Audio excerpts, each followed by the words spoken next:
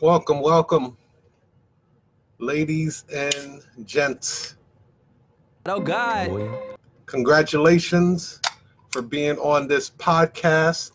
Congratulations for cutting through all the noise of social media and life and making it here. Everybody know the game don't stop. Today is going to be a unique show. I would like to hear about your struggle. I want to hear what you guys are struggling currently right now. And I'm here to let you guys know that Y'all, I'm getting ready to put y'all up on something, man. you can make it through it, man. You can make it through. I'm not a motivational coach. I don't aspire to be. I really don't even believe in motivation, because motivation is like pouring water in your hands. It's going to go through your fingers. It doesn't last. You need lasting change. And I try to make as many of these videos as possible because I want to document my chronicles, right? Because imagine Mike Tyson was able to document his whole life, his whole chronicles throughout his life, how he did his training, the way he was eating. I mean, everything from before he won heavyweight championship to, wherever.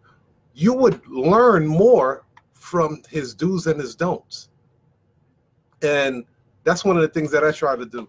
Documenting in chronological order of what would it look like when Bill Gates or what's the other guy's name? Steve Jobs was documenting everything that they were doing before they became successful.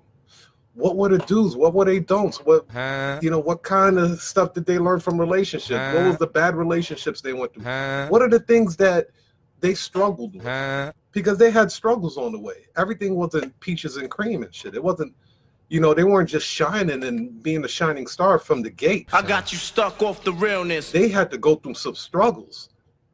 And unless you're reading their biography and you have time to go through a goddamn 400-page, 500-page manuscript of their chronological life, you don't know.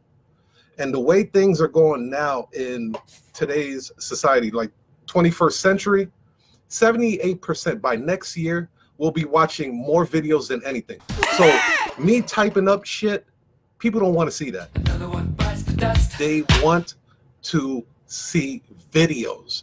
Videos is taking over. So I just want to give you guys a forecast of what the future is looking like.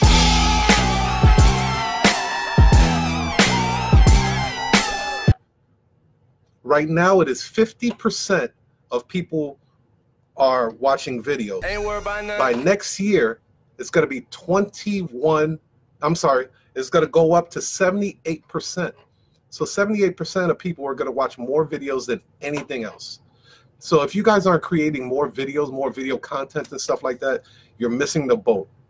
Video marketing and videos are the future right now because they can take it in. It's easier to take in as a video than anything else. Look what you made me do. Look what I made for you. Knew if I paid my dues, how will they pay you? When you first come in the game, they try to play you. Then you drop a couple of hits. Look how they wave to you.